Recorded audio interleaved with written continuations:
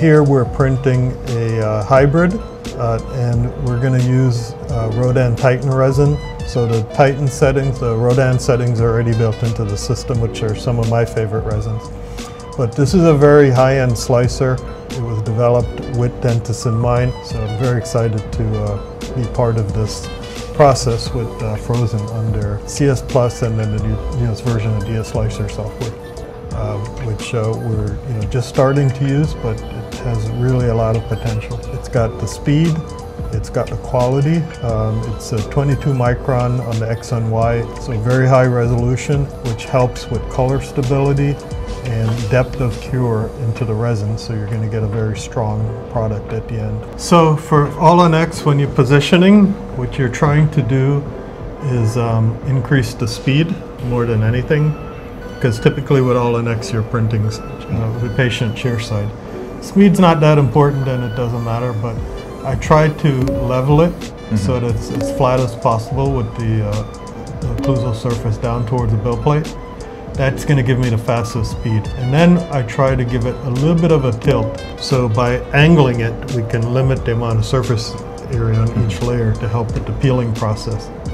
To increase the reliability of the print, it's going to slow the print down a little bit because you're making the total print area taller, but that's going to increase the reliability of the print, right? But if you want the fastest printing, then typically we're going straight down like that. Straight down. And with organic items like dental prosthesis, frankly, it's not super critical that you angle it at any sort of particular angle except for surgical guides where you have that flat area where you're going to be putting in the sleeve.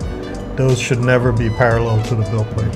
Like I said, an organic structure like dental prosthesis, they're going to be angled naturally anyways, right? But if you ever see any flat areas, you don't want those to be parallel to the bill plate. That'll lead to distortions. With 3D printing inherently, you're going to have some little bit of distortion on the part towards the bill plate. So any area that you want to print most accurately should be above, away from the bill plate, meaning in the intaglio. You always want the intaglio up. So you want these areas to print very accurately because they're going to seat onto the multi-unit abutment. So we have that situated. Now we're going to go over to the supports. Well, we've already picked our settings here.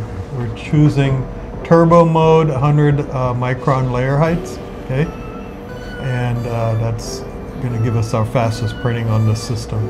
And typically you're looking at the support height automatically being 5 millimeters off the bill plate. For faster printing, we're going to drop that down to 2 millimeters. So we want to uncheck auto rotate. We spent the time to orient it ourselves, so we really don't want that. So we're going to click now build support again. Let's check everything. Yep. And now you can see it just barely lifted off the bill plate, enough to clear the raft, right? And still have small points where it connects. See, there's no support in the hole. That's actually good. We're going to go ahead and slice, and it's looking like about 24-minute print time. So pretty good, right? And then we can save that to the printer and upload to the printer now. So Dr. Rick, so what's your initial thought on the CS Plus?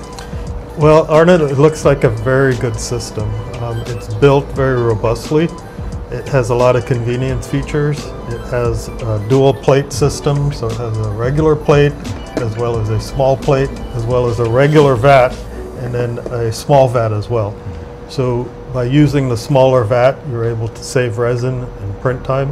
It has a built-in heating system, Wi-Fi, flip-up lid. You can see it's built very robustly with all metal construction. I think it's a very solid printer. So this is the new mini plate and mini vat on the Phrozen CS Plus printer. You don't have to put a whole ton of resin in there, and that's going to save you cleanup time as well. It's a beautiful printer. You can see it, really attractive device. Everything's here. We already sent a file to be printed, so we're going to go ahead and hit start and hit print, and it's going to start preheating the printer automatically. It's a really amazing system. And again, the value that you're going to get from Phrozen is really superb. The other thing that Phrozen did with the CS Plus printer is they went from a 4 or 5 nm light source to 3, I think it's 385, which means that your prints will have less yellowing after printing and a greater depth of cure, so your prints should come out a little bit stronger, depending of course on the resin you're using. And then of course the built-in heating system is built into the vat. So you can see here's a vat. The vats come with their own lid and they are stackable. And you can see here it has pogo pins which communicate with the printer and heats the entire vat. It's all metal construction. So you'll get a very fast heat up of just the resin in the vat and not the entire printer, which can degrade the life of the printer. So it's a really well thought out system. I'm looking forward to using it more. This is really our first experience with it, but I'm very impressed so far. It is an open system as well, so it'll be accessible to all the resin manufacturers out there that want to have their resins on here. And you know, they've really put a lot of thought into this, following the evolution of 3D printing. So I think it's going to have a good success in the dental marketplace. Looking forward to bringing this out more and using it clinically as well. Next question, Dr. Rick. So you slightly touched on this. What do you think of mini vat and mini plate? Well, obviously I'm a fan of a mini vat and mini plate because I have created my own mini vat and mini plate system for Phrozen printers in the past, and they've done very well. So I'm a big fan of those because it helps with the reliability. There's less surface tension on the printer and on the film, etc. There are a lot of reasons for that, fluid dynamics, etc. The resin flows in quicker, so you can run the printer faster. So Phrozen has taken those concepts and really made them a part of this printer and built it into their slicer software as well. So it's the next evolution, I think, and I think you'll see more printers come up with these concepts as well and incorporate these into their setups. It's a little bit deeper than most etched plates, right? And it has a very specific pattern that leads to very good adhesion to the build plate, right? And you can see that it's nice and deep, but still easy to remove the parts. So what they did was they laser etched this pattern, right? Now, a lot of consumer printers come now with laser etching, but then there's a hard coating that they put on top of that, which allows you to print ceramic filled resins as well.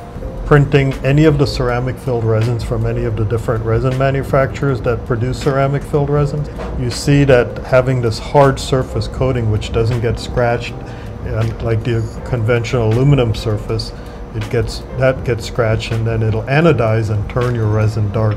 So basically, if you're printing with a conventional, just standard aluminum plate, it will waste your resin because your resins will get dark and you'll have to throw those out.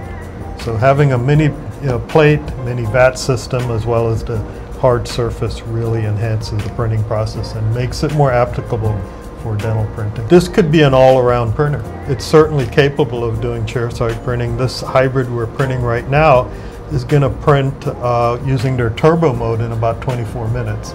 So you can see this is Rodan Titan resin, which is not the fastest resin out there. I'm looking forward to using the Rapid Ceram on this printer as well to get a little bit more speed, but it's certainly good enough for chairside printing of a hybrid.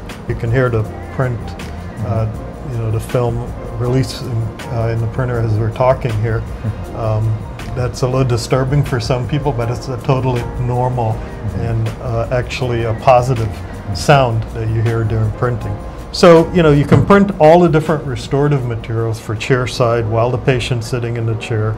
The larger plate is certainly useful for printing models and appliances such as night guards, denture bases, things like that. So it's going to give you the ability to print pretty much anything that's out there today. At a decent speed, and then if you need faster, you can go to put in a smaller plate. But yeah, it's a well-rounded, solid printer. How do you see this fitting into dental practices? So it has a good form factor. It's a great printer. The price point is going to be really good. So you can fit multiple of these. It's small enough to fit in an operatory. Typically most practices have at least 2 printers because again, you're going to be printing multiple things. And while the printers are faster now, you still have to wait for them to finish before you can start another print. So I think that's very helpful. I think it's going to be a really good printer, both the point of view of reliability, speed, accessibility, meaning it's an open system, so you'll have all the different types of resins that you can print on it.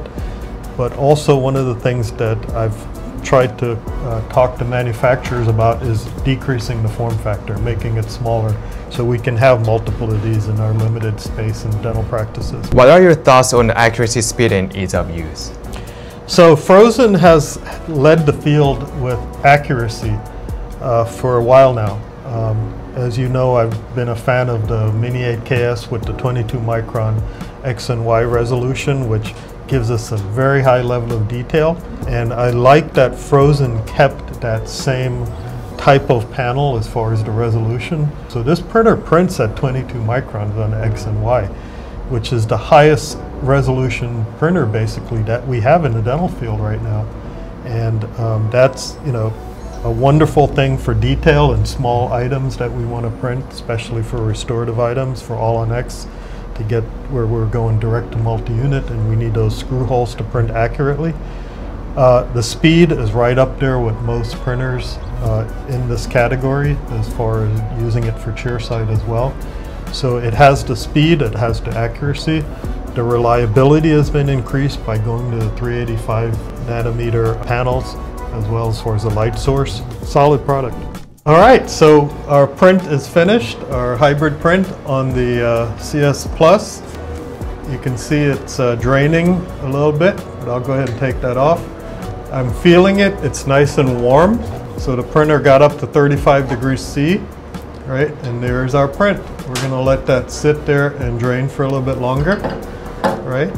But that's our standard hybrid print. And that was printed in 26 minutes and 25 seconds, so really, really fast. Again, this is fantastic for same-day workflow. Once you get your design done, you hit print and you go, and you can preheat the printer so it prints even faster. But that's the actual print time after the heating's done.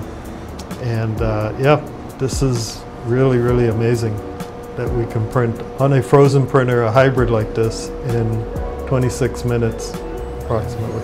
It's a very good all-around printer. And it's almost like they took a lot of the concepts that have been evolving over the last few years and put them all in one printer.